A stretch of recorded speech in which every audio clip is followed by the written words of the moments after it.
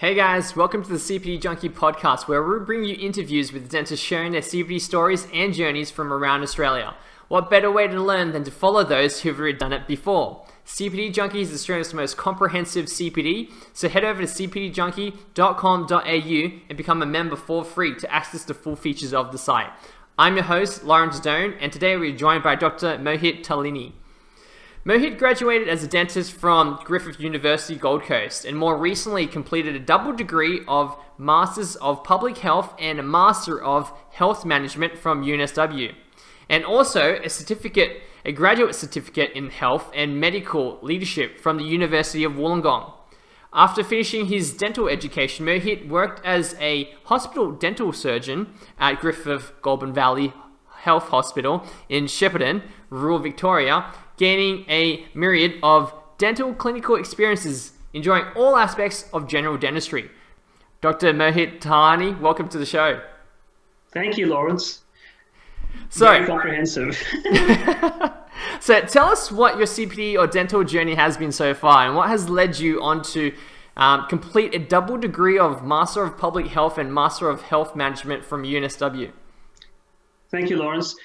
For me, I think the starting point was when I was doing my undergrad degree in medical sciences with honors, and that's when I was doing research and I was trying to work out where should I head with my skill and my skill set.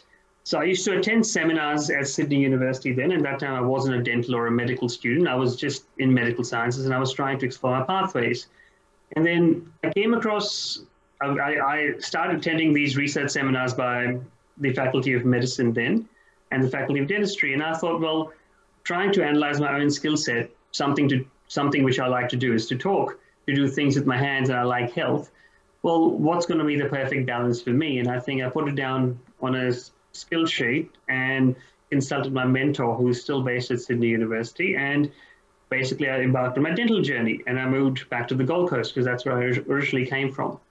Finished my dental degree, and during the dental degree, I gained a myriad of experiences. Now, worked with you as part of the Australian Dental Student Association as well.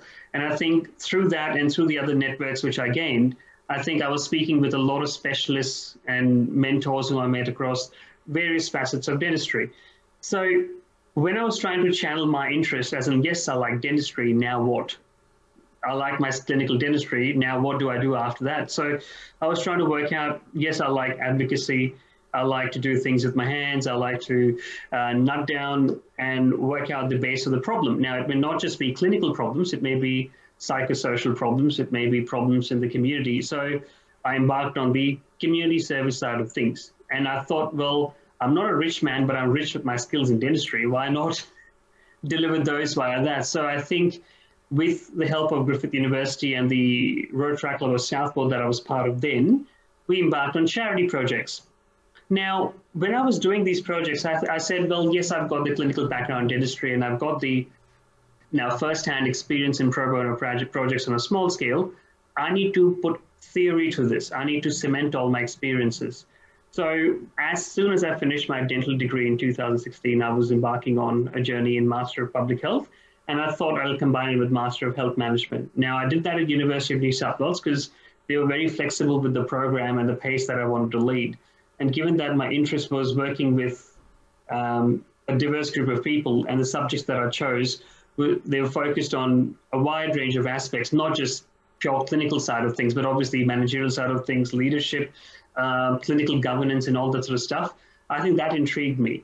And the birth of that was through CPD during my dental school, when I used to attend CPDs after hours when they used to have it, and even speak to different mentors. Now, it may not be a formal form of CPD. It was through consulting with different health executive bodies out there. So I think I engaged myself with that because I sort of was interested, and I sort of was learning through that with the Dental Student Association involved. So I thought, well, if I'm taking the next step forward, I'm going actually in the community firsthand without any support, I may as well have that theory experience. So I think Master of Public Health was very good, and Master of Health Management was very good.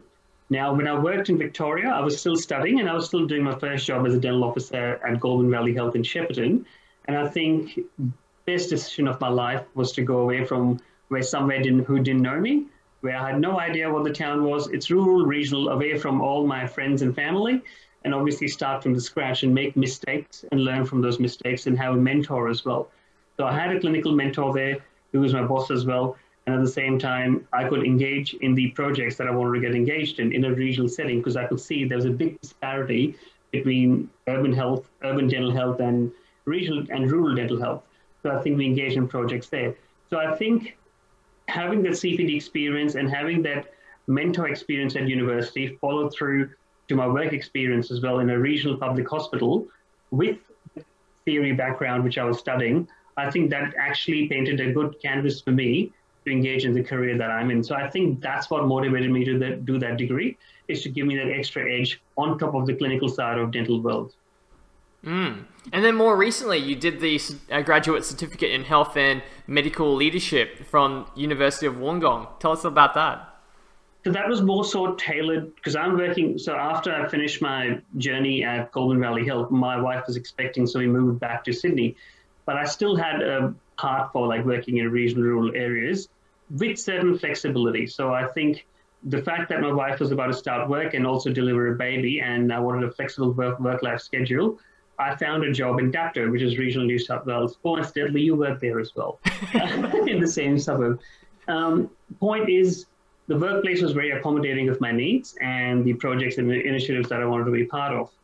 So when I was working in a private practice now, but obviously I wanted to have a different style of private practice model, and that included seeing more public dental patients as well, trying to be an advocate in the community. So it's not just for the public dental side of things, so not just for the local health district, but you obviously as an advocate for the whole dental fraternity, despite working in the private dental industry. Given the fact that there's 85% of dentists working in the private dental sector as opposed to the public dental sector, I think both the sectors have an important role in advocacy. So I thought, well, now that I've got my public dental background, I've got a theory background, and I've also got clinical experience, and I've got first-hand experience in the public dental side of things and private dental side of things, how do I bolster that experience with something local? So that's why I undertook the graduate certificate in medical and health leadership, and I took the subjects which were slightly different from my previous masters, only to focus on how we could bridge the gap between the private and public sectors. And that's why that was the best course I think I did. And it was during the first lockdown and the first pandemic, which was last year. Well, same pandemic, but the first lockdown phase. And I think that was really good. So having something local, trying to apply something on the grassroots level was quite noteworthy. And I think that's where the University of Wollongong came in very handy.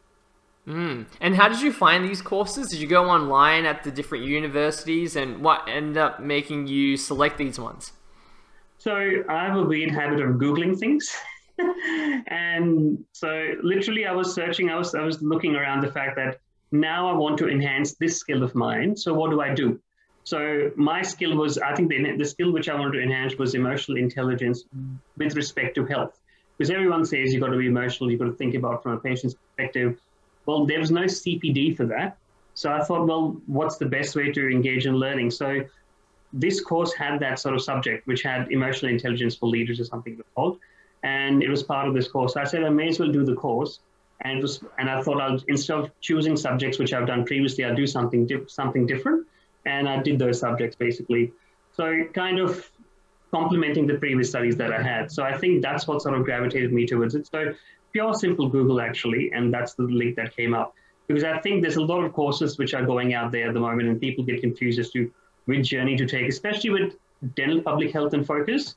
Not many people know that there are courses in CPD for that as well, and that there is seminars and webinars being done, because maybe they're not that well publicized, but I think given the fact that I'm part of various LinkedIn groups and various Facebook groups, which actually put off these seminars and webinars, I do come across those and I do attend them regularly. But I think from a clinical course point of view, I went with simple Google, and that's how I found the course. And so, like you've mentioned, it's you went online and you did all this Googling, but as you also mentioned, public health dentistry isn't very well talked about, or very vastly talked about amongst a lot of dentists, Were these courses what you expected? Because a lot of times people can talk to other people that have gone through the courses to kind of get, and then decide, okay, actually that sounds like what I wanted to do. But did you find what these courses were what you expected and hoped you wanted to get out of?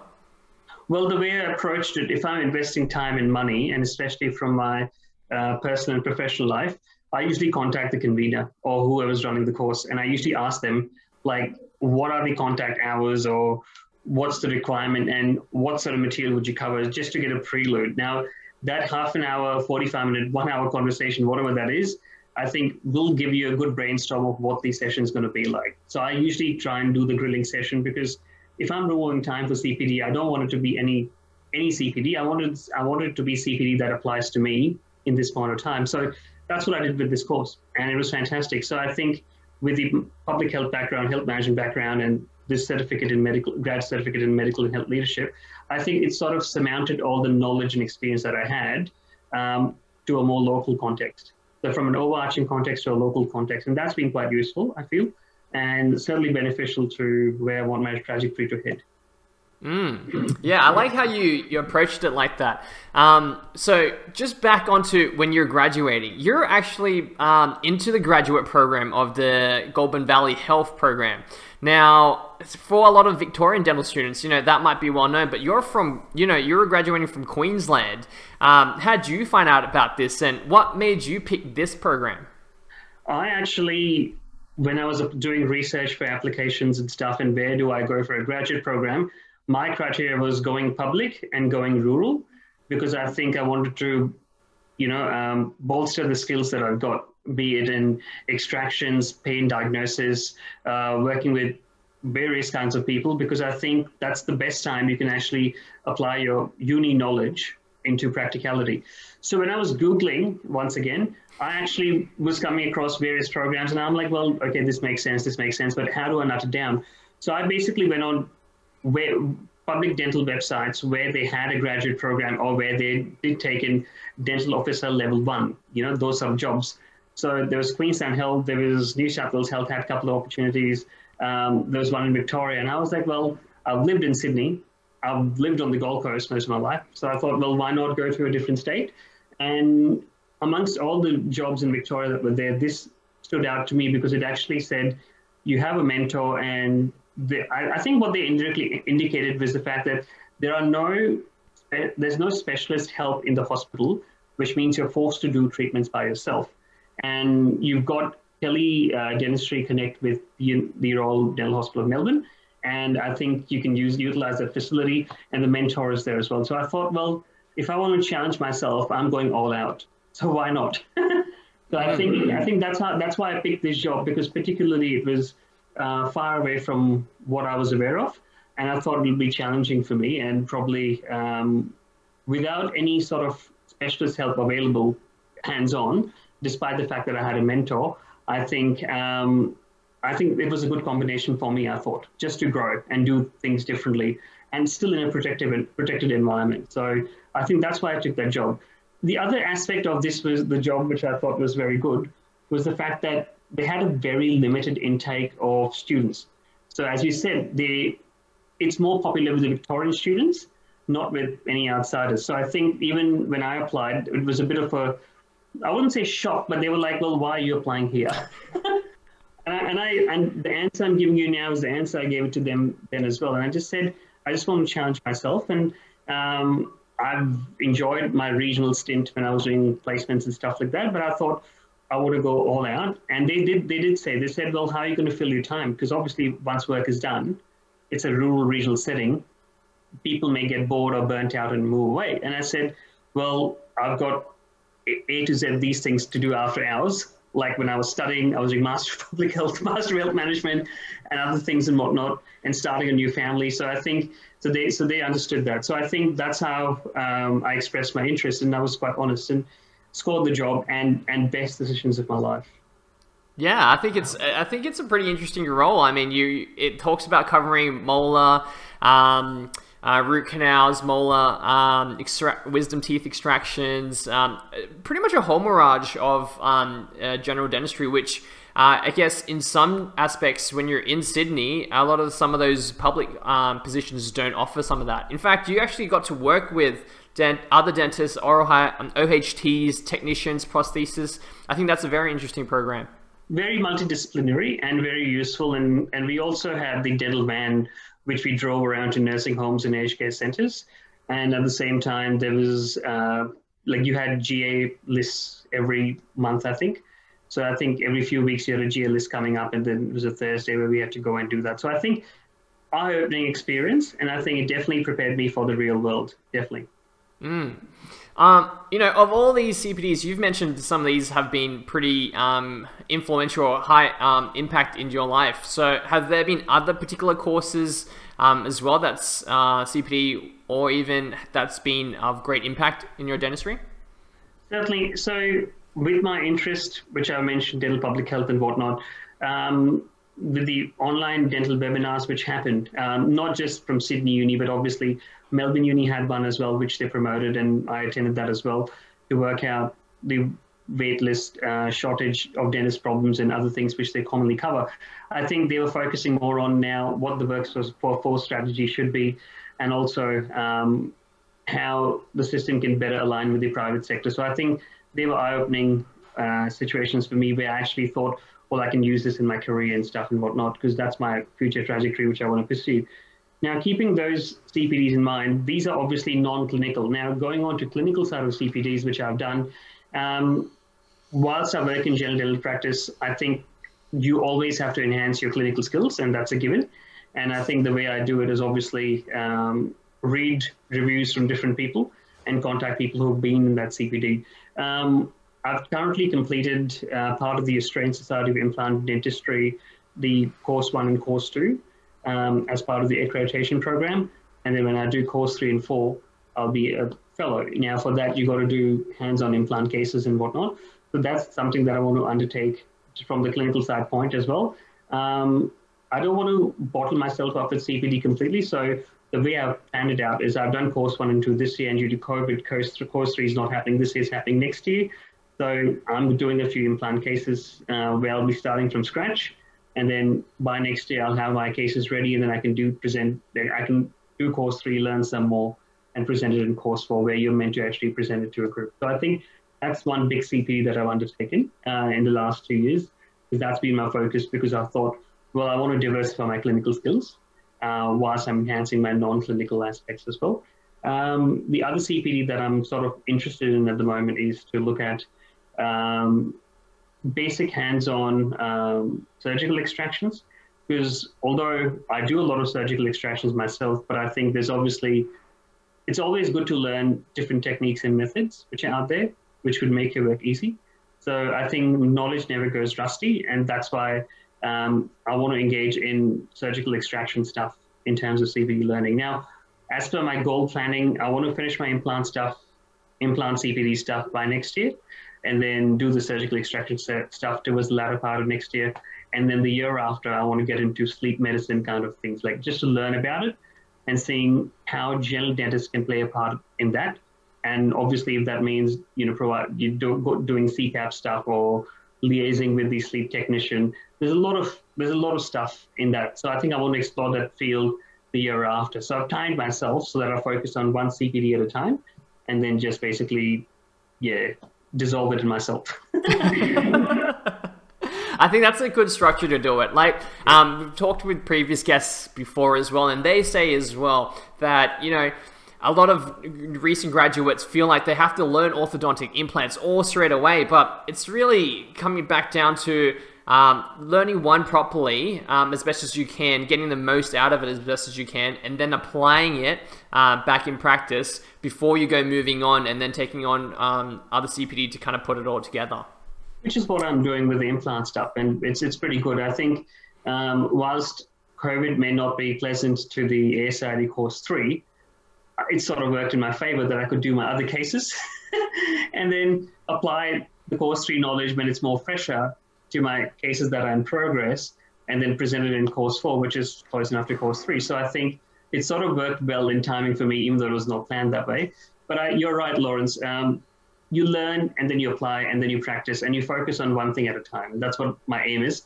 I finished in 2016, so you've got 17, 18, 19, and 20. So 21 was the first year when I started looking at implants. It's my 5th year out. So that was, again, that's the way I had planned myself, and that's how I goal planned myself. So I think I'm hitting the targets that way. But I didn't want to overdo a lot of CPD in the first 2 years. although I did attend the basic 60 credit points norms and trying to work out what the CPD is, that CPD is the local ADA branch CPDs when I was in Victoria as well. So I think it was quite good. I mean, they gave you like 1 hour, 2 hours of synopsis, be it endodontics or be it restorative dentistry. But I think in terms of clinical application and where I want my clinical application to head, I've structured it. So I know that I'm going to do these courses in these particular years and keep that year as a focus. Will there be any particular CPD that you feel like you didn't implement or wasn't as beneficial to you at the time, and you will do differently next time? Not really. I've not come across any CPD like that because I usually choose the CPD that I want to listen to.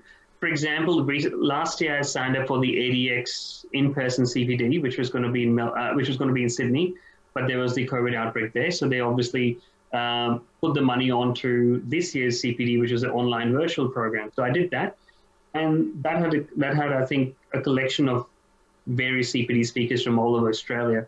So I picked and chose the CPD. So I think a couple of CPD which I really liked was the restorative one. I think it's something different. Veneers by Sigil Jacobson, Dr. Sigil Jacobson in Melbourne. So that was really kind of good, something different, which I wasn't aware of. I'm like, well, there's a technique out there as well if you want to investigate that. And then at the same time, I don't think it was, I wouldn't say there was useless CPD, but I think there was CPD which you can use for a specific time. So I think there was the one where they were talking about composite veneers, but with the use of stents and making it very simple with flowable composites. Now, I know there's a lot of people who do different techniques for composite veneers, and there's different things out there. I do them too in my practice, but I think that was something different that I found that this specific German prosthodontist gave a different overview of how to do it. And he made it sound simple.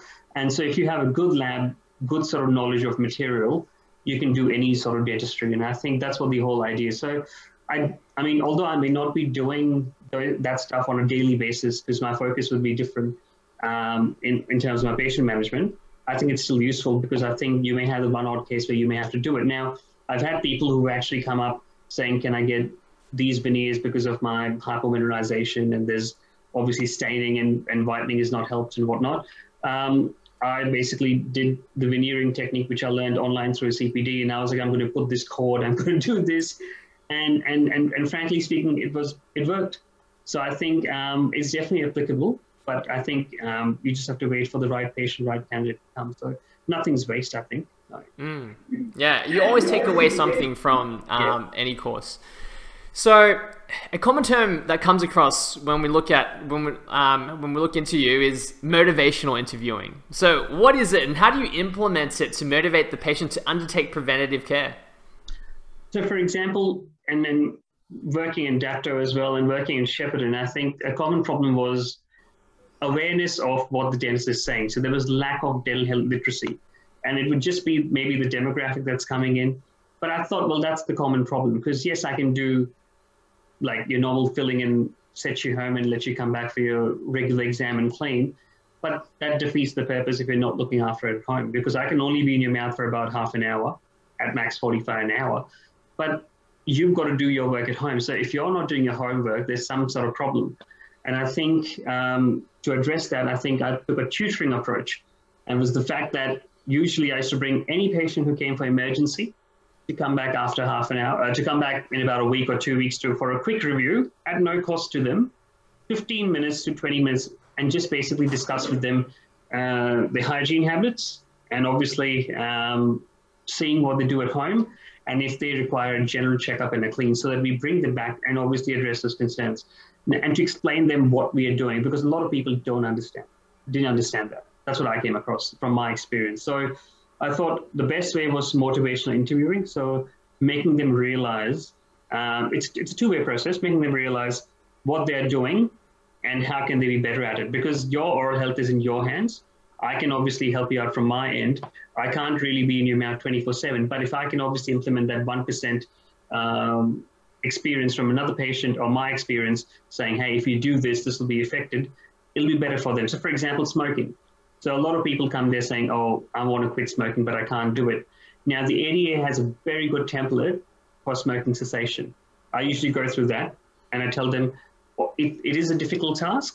I understand there'll be reasons, but having said that, if you follow this guideline, this protocol, and you contact this person, that'd be great. Now, it's not a one-off. Obviously, if that patient is coming back every 6 months, you reinstate that message. So you reinstate that. Now, obviously, I add that onto my regular 6-month recalls as well. I mentioned that this person I'm focusing on smoking cessation. This person, I need to focus on OHI for this aspect. So I think that works really well. Now, with the patients that I've seen, now, again, my study of 10, because I was keeping tabs on some patients, some critical patients, I would say 3 or 4 have actually stopped smoking. So, and that's over the 3 years. Now, it is a tough process. Obviously, I've referred them to different agencies as well, in which have been prescribed the guideline. But I feel that if I can make the difference over here, because they say you've got to be constant about smoking cessation, it's good. So I think implementing that motivational interviewing approach where the person reflects on what they're doing, how you can help them out, and what outcomes you can have, what other treatment options you can have, and whatnot, I think it'll make them reflect. Now, it may not be an instant effect, it's over the time. So I think that's what I want to implement. And that's just one example. We've had like someone come in for oral hygiene instruction as well, where they've actually been concerned that the mouth smells. And I think I nutted down to different reasons and whatnot.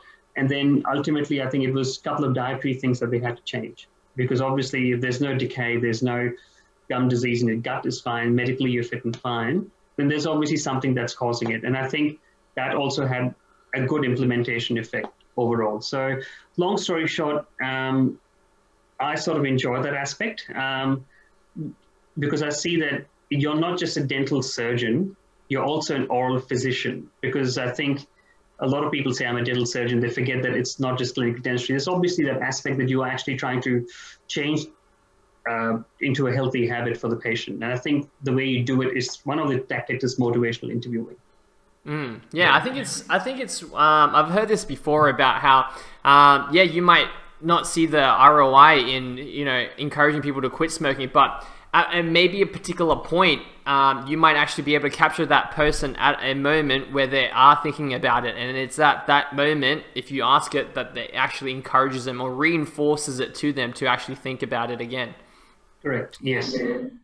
So I must pivot here a little bit. We talked about mentoring a little bit. You've talked about it in the past, the value of mentoring, the helping hand. Many graduates look for mentoring when they're at interviews now. What are your tips when it comes to mentoring and mentor finding in your early clinical years? So I think it may not necessarily be a clinical or on-the-job mentor. You can have a mentor at university as well. And I've had someone who is from the Faculty of Science at Sydney University who's been a mentor since I've started my university career till now. So I think it depends on what you're trying to gain out of it. And what you're trying to give back as well. So I feel that with my mentor, he's been my career guider, my personal life guider, where I've got any sort of questions I can ask him. So that gentleman's still there at Sydney Uni. I still speak to him every now and then. It's been pretty good. Now, if I go on to the dental school, I've had 3 mentors in a sense, 3 lecturers who I'm still in touch with.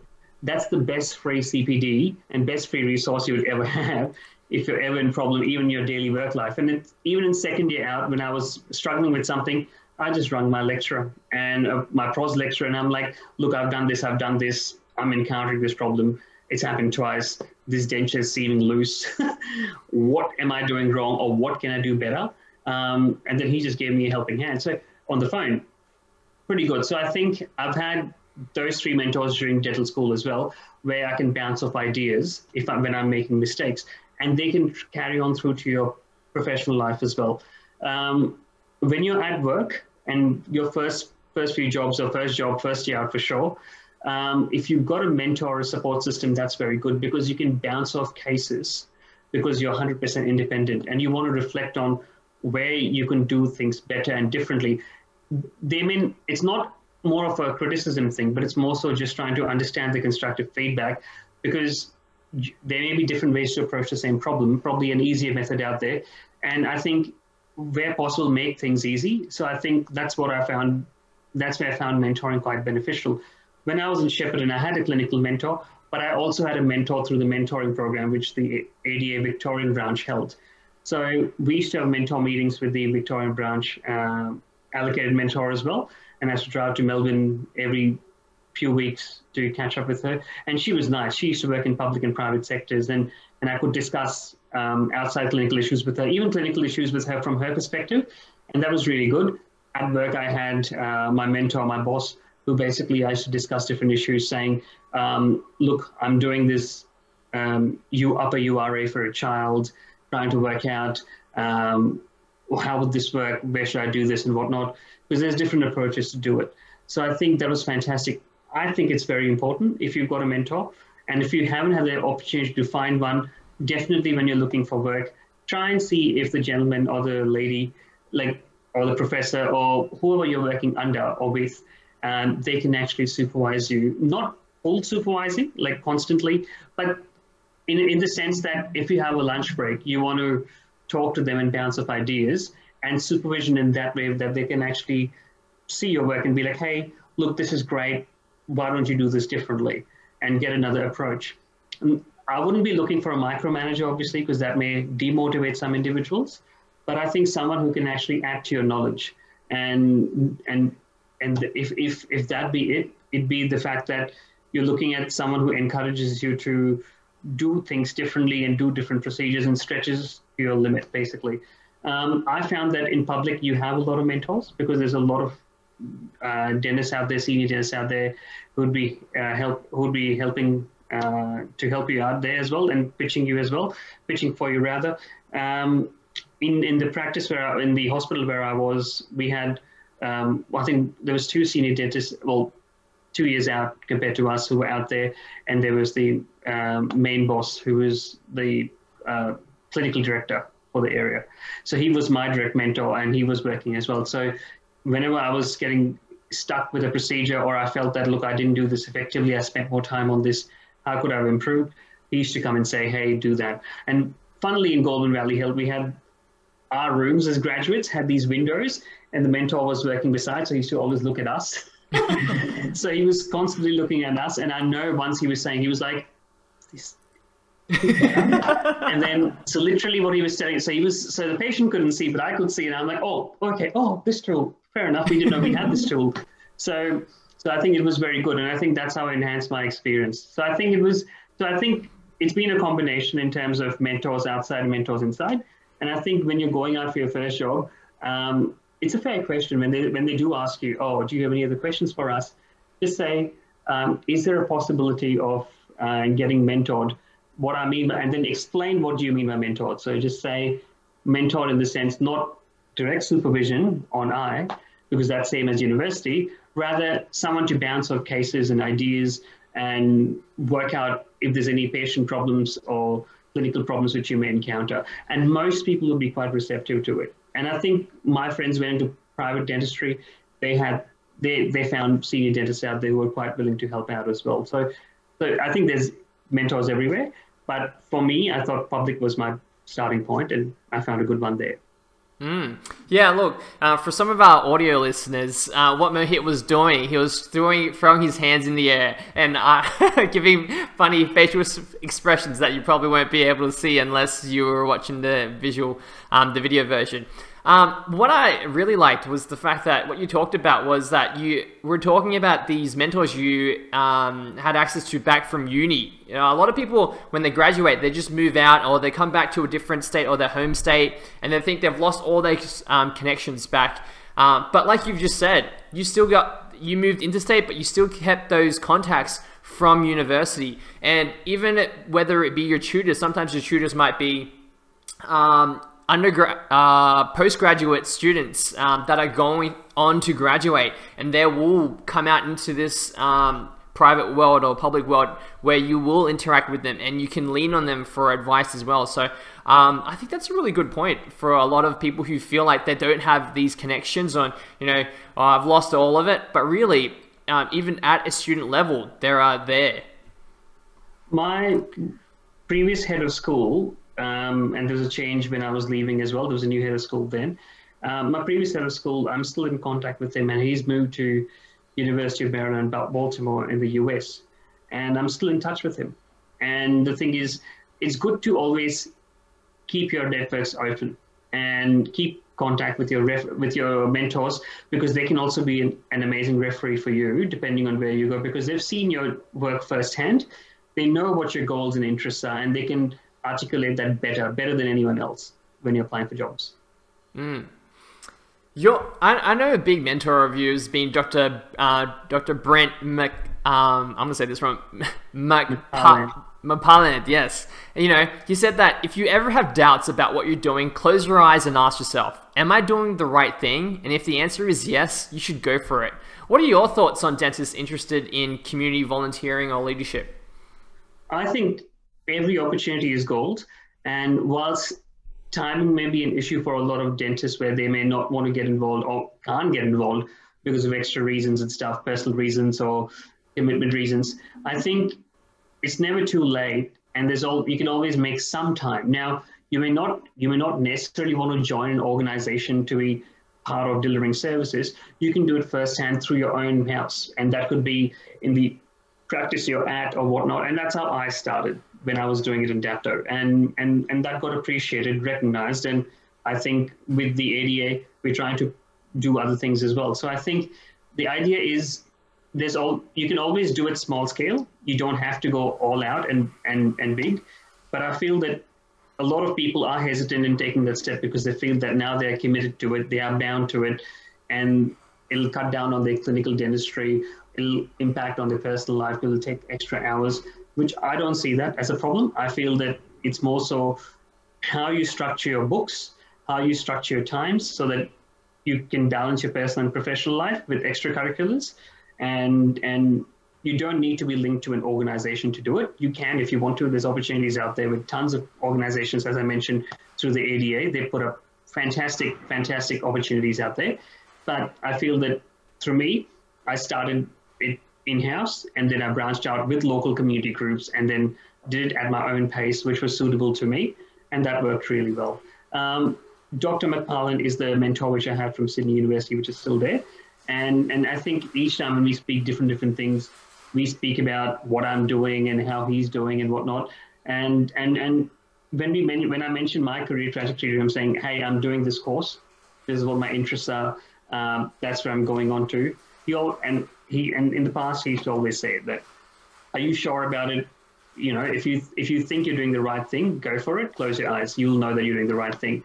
And that's resonated with me, and that's what I always do. I'm like, well, okay, if I'm pursuing this pathway, I want to engage in this fully, and my heart is giving me the green light, so why not pursue this more and more? So I think always reflect on what you want to achieve and what you want to give. So with the projects I wanted to achieve was the fact that trying to gauge people's knowledge about dental health and awareness. And that's what I found. It was quite lacking in the areas I was. There was low dental health literacy.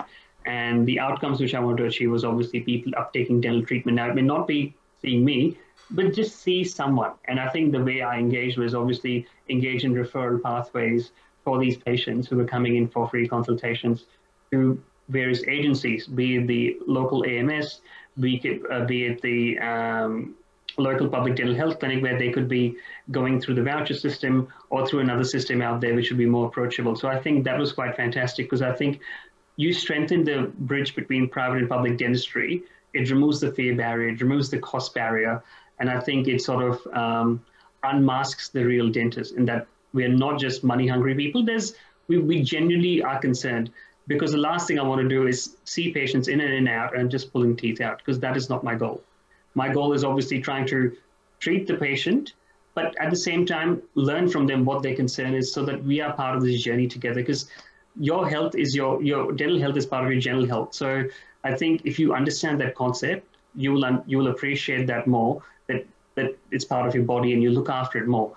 But to have that sort of linkage, you need to speak to someone about it. And if you don't know there's linkage there, well, how are you going to do it? So the best way to do it was through the pro bono programs that I'm part of. Now, to answer your question specifically, how can other dentists and young dentists get involved in various community projects?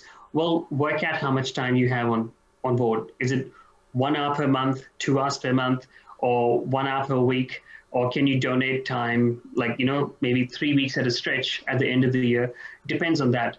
I do the volunteer dental officer thing with the Royal Flying Doctor Service at my own pace and at their pace, depending on when I speak to them. And then I do it every 3.5, 4 months. So I space it out basically, and it's been fine. It's been good, but that's when I schedule my books that way. That's my interest. Now, some people may be happy to do it 2 weeks at a stretch. So it just depends on the opportunities out there and the timing commitments. But I haven't linked myself onto any organizations. I do things as I feel the need to, and where the issues lie, basically. I love that. I love that. For someone from yourself, you're talking about, a lot of people ask about, work-life balance, and you've just talked about it just then. It's just about reevaluating your own situation and just working out. You don't have to do something big. You can just be small little things that you're helping out, you're doing along the way. And then, once that opportunity arises, then take on that opportunity to take on a bigger project. But you don't have to feel like it has to be a big chunk right now, because you might not be in that situation. Correct. Have there been any particular struggles in your CPD journey or dental journey that some of us might not know about? I think I would say initially, when I started out in my first year out, I used to see a lot of friends and people posting up various CPDs they were attending, and some were doing high-end orthodontics, 6 months out, which is fantastic. It's quite commendable. And there were some who were basically trying to work out, or if I can put that implant in straight away. My tip, which I thought was useful for me, and I think one of my mentors at Griffith University told me, was to get the bread butter dentistry right. If I can't make bread butter, I can't go and cook a big, holistic pasta. I can't cook MasterChef kind of dishes. So I think the aim was to obviously do simple stuff first, and then probably build on the experience, because then I'll know how to diagnose the problem if there's a problem at that level. Because it could be a simple problem. Now, in terms of the struggle, where I found struggle through this was the fact that there was a lot of peer pressure. A lot of peers used to say, why don't you join with my CPD course, or we get a good deal or a discount? And it's easy to get swayed, where you've got friends who are actually trying to help you out and trying to do it together just to bolster their own motivation as well, is to go and do these courses and whatnot. But I think what I found was some of these courses were very expensive, and they were very time consuming, and they weren't in alignment with my interest then. Even though some of the courses I might do them now, but I feel that it depends on the time, right point, right time for the effect to take place. So I think that was a struggle in the sense that trying to prioritize what's needed now versus what can I leave it for later, and depending on which industry I enter. When I was in public dental health, obviously we didn't do implants there. So I was like, I'm not going to focus on implants and orthodontics now. I'll do the things that apply to me, which I did, like clinical governance, other things and whatnot. When I went to private dentistry, I thought, well, my patients are saying, can you do implants? Can you do implants? Well, for them, I'm going to do it because there's a demand there. So I think I work with a demand approach. Wherever there's a demand for something, I'm going to do it. I'm not just going to get a whole list of skills for myself and just not use them. So I think wherever there's a demand, I've just made a list that this patient wants this. So, okay, I'm going to tackle sleep medicine in 2 years' time, this next year, basically. So I'm going to keep a focus like that. I think the struggling period was initially where it was hard to tell some friends that I can't do this course, and this course may not be what I'm wanting to do. So I think it's one of those things that you come into a decision-making kerfuffle where, like, should I do this course? Is it for me? Because everyone's going and doing it. Should I do this course and just jump in and do it and increase the debt which I already have from dental school? So I think I think that's where the struggling comes. The first 2 years outside dental school, we're trying to find your feet and do the best you can. And by all means, if you want to do it, do it. But at the same time, see if there's a demand, because you obviously need a good return on investment on the CPD. And frankly speaking, if you're just doing it for the sake of it, there will be no benefit because you're not going to enjoy it. You spend that much money, what are you getting out of it? So, yeah.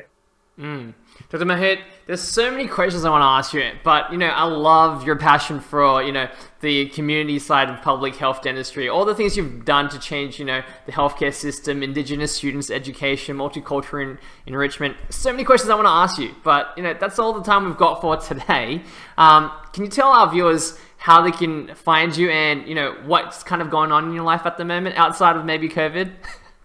Outside COVID, I think I'm what do you say, a home manager, looking after my 3-year-old son, and whilst wife is working, I'm doing all the housework. So I think the basic routine, I guess, cooking, cleaning, and other stuff. But at the same time, outside COVID, what I'm doing, well, COVID's everywhere. So I would say during this pandemic, what I'm doing, I'm trying to finish off a Master of Dental Public Health, specializing in dental public health, just out of interest, because I've thought that it's the best way to cement everything from a dental perspective and more localized perspective. So that's what I'm doing, trying to fill my time with study whilst we can.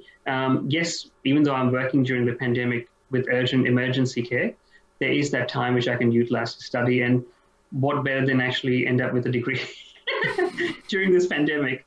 So that's what I'm doing in terms of extracurriculars, but other than that, just family management.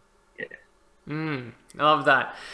So for all our viewers, if you like this episode, drop a comment below on your favorite part, but don't forget to like and subscribe. For our listeners, if you like this episode, leave a review as well, and don't forget to share it with your friends. And we'll see you in the next episode of CPD Junkie Podcast.